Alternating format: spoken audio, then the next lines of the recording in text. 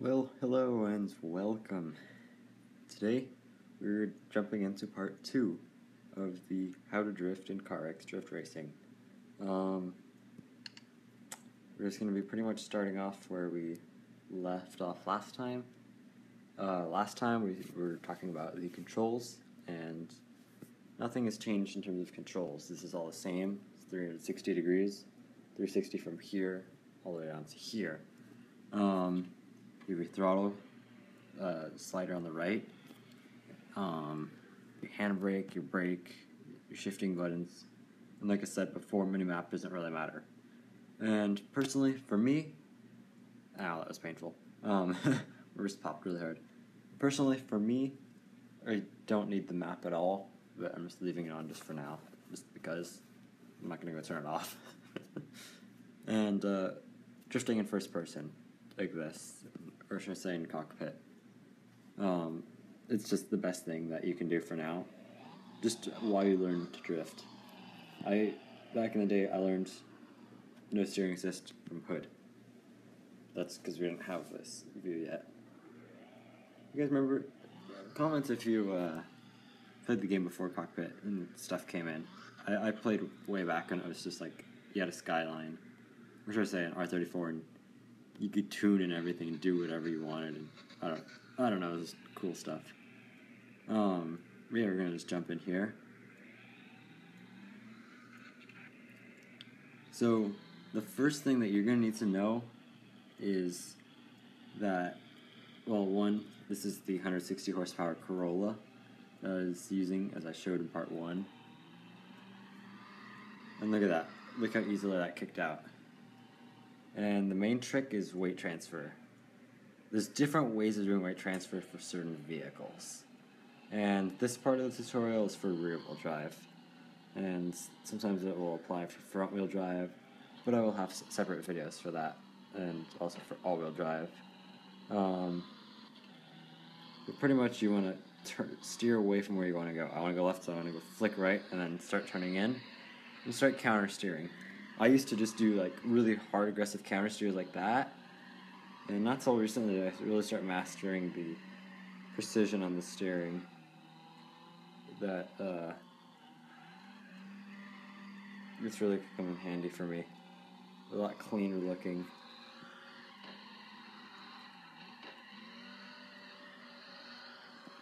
And don't worry about gears. In this car, just try and stick in second or third, and make sure the shifting point is accessible. Oh crap, see I messed up. Make sure the shifting point's easy to get to from the brake / handbrake, because yeah. So like I said before, in case you forget from the first part, is I have the home button for my device on my right thumb. For some reason the sensitivity is like overly sensitive when I have it facing the other way.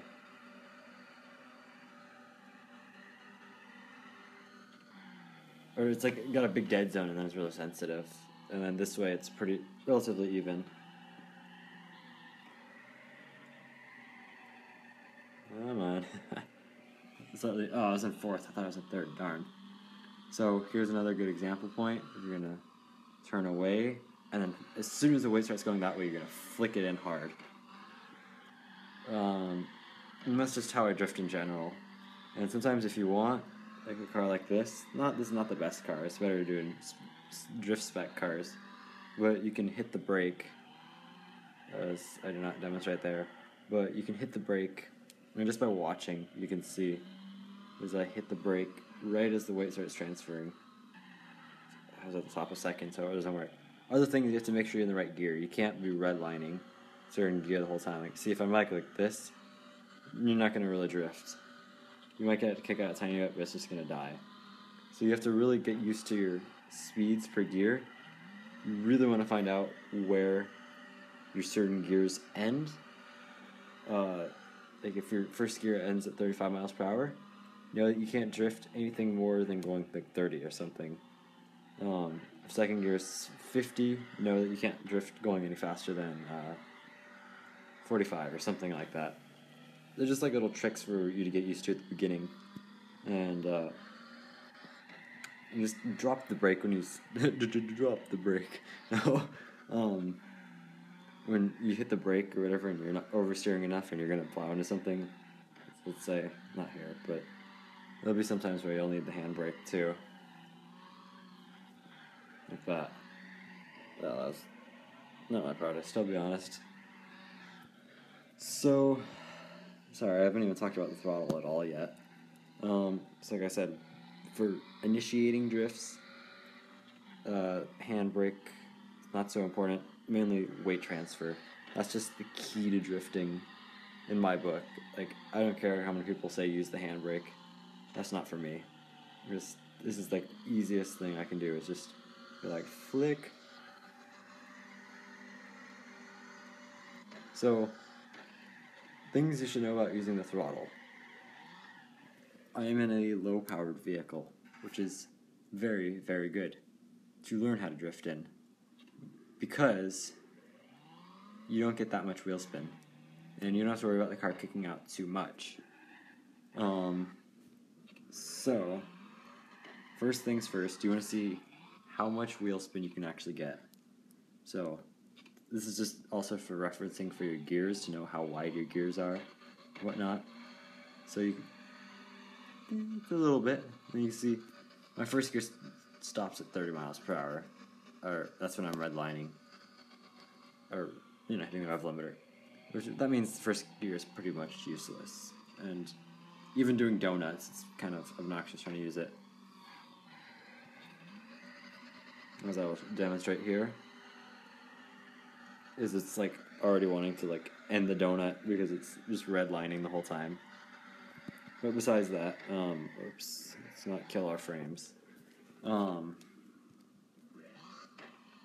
Yeah, what was I gonna say?